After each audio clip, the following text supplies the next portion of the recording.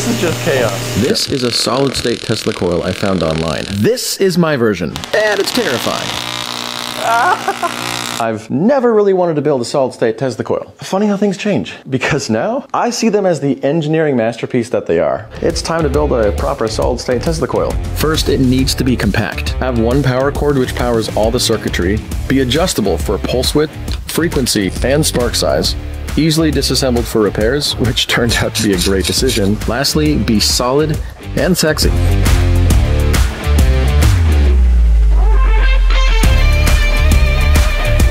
With the circuit built and the body complete, I set to work on the pancake secondary. No small task.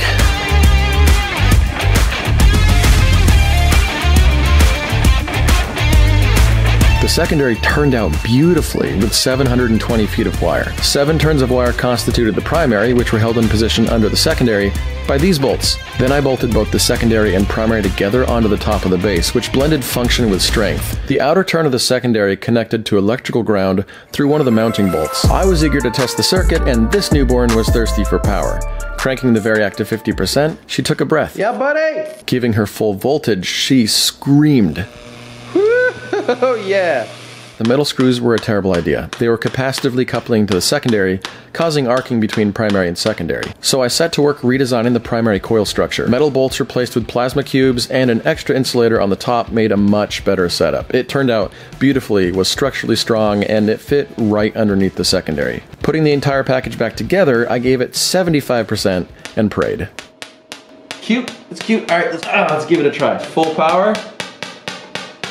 Oh, dude! The secondary waveform looked great, and here's a spark event. So I cranked up the repetition rate. I just managed to snap these pictures, then my IGBTs died. So I rewound the GDT with intertwisted windings and symmetry. And while I was out, I cut a ventilation port underneath the transistors and one in the back of the base. I felt confident. Here's half power. Baby! And the full power tests will blow your mind. God, that's just insane. All right, so this is about 5 to 6 inches. This is definitely my favorite project I've ever built for Plasma Channel.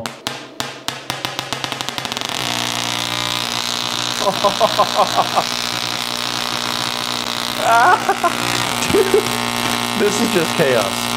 The radiated RF field is also super impressive. Here's it wirelessly illuminating a xenon-filled tube. A glass light bulb also shows how strong that field is as well. That filament is glowing red hot at half power. This coil also has the ability to do continuous wave as well. The arcs are hot, but the IGBTs are probably hotter.